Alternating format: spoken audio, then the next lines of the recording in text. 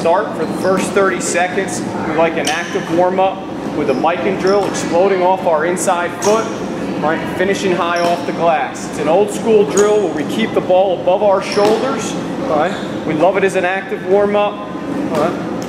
And we'll vary our finishing drills from here on. Our form shooting workouts always start with the player 1 foot in front of the basket. Right. If you notice Anthony, he's stepping with a 1-2 step into his shot.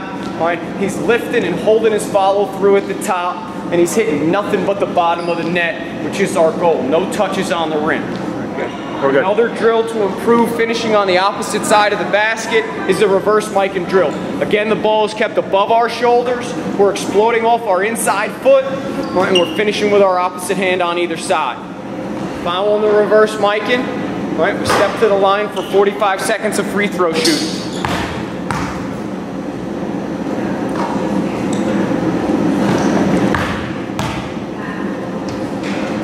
One step back from our 1-foot jumpers are our 3-foot jump shots.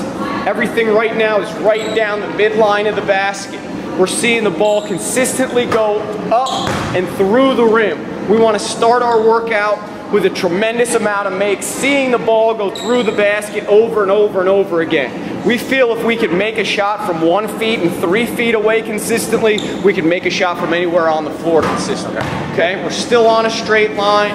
We're 7 feet away from the basket inside the paint.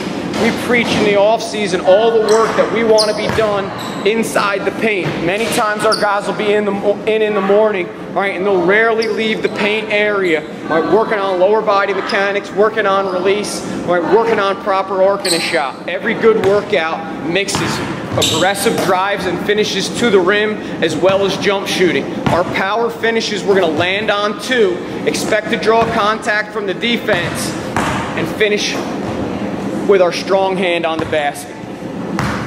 Proper footwork and explosiveness here. It's a conditioning as well as a form shooting and finishing workout. Next, our shooters are warmed up. All right, they've gone straight down the line.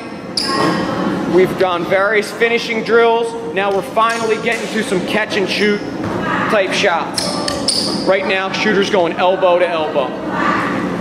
Get there, get set, call for the hands. Feet, hands, voice. Feet, hands. This is known as our sweep finish, and we use the boom dribble technique. You'll see Mark right now is going outside in with a boom dribble, and right now we'll see him go inside out.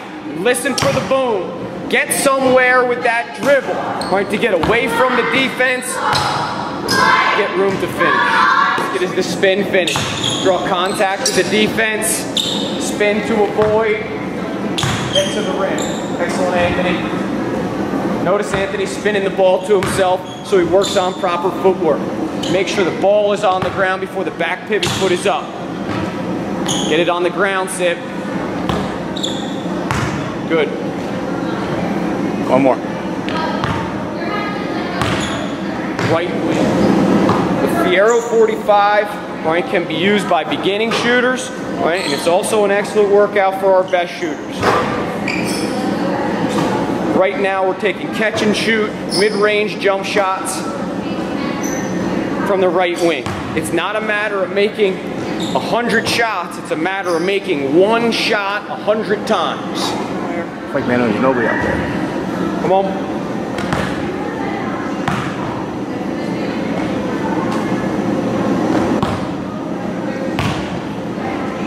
Good.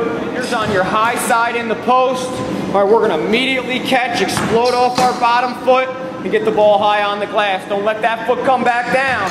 Wrap it, explode it, and score it. Well played. Get high above that yellow line. Nice. This is where a shooter's confidence is built. In an empty gym, right? Confident repetitions. Right, as we get loose and shooters get more confident, we'll allow them to creep towards the three-point line as they improve their range. Right, we want a ton of makes, right, in this Fierro 45. And as your confidence grows, you get older and stronger, you move further away from the basket. Jumpers from the right baseline. Find your comfort zone on the floor. Young shooters should be as close as they need to be, where they're consistently making shots. As you get older, stronger, and more confident, your range will improve if you have great shooting. This workout is for our guards and our forwards. We play a positionless style here at Southern. So all our guards are working post move, all our bigs are working ball handling. All right, we're expected to be efficient on every spot on the floor. The 8 guys, 8, 9, 10 guys that we're working into the varsity rotation. So right now, Mark's showing the ball high on a jump shot, ripping through with an explosive move to the basket. Get the ball across your chest. We like to finish with an aggressive power move to the middle. Right? We get tired, we get fired up with some Charles Barkley finishes. Right? We're bigger and stronger than our man. We have great post position. Right? We're gonna pound it once or twice, and we're gonna shoot it over the top of the defender who's pinned too far underneath the basket. Barkley. Our last active shooting drill in the Fierro 45 we call this mid-range Celtic drill we got from Xavier University. The shooter is required to make 2 consecutive shots at each spot on the floor. Baseline, wing, nail, opposite wing, and opposite corner. On that opposite baseline, he's got to make 2 sets of 2 consecutive shots. Not 4 in a row, but 2 sets of 2 to get coming back around the horn.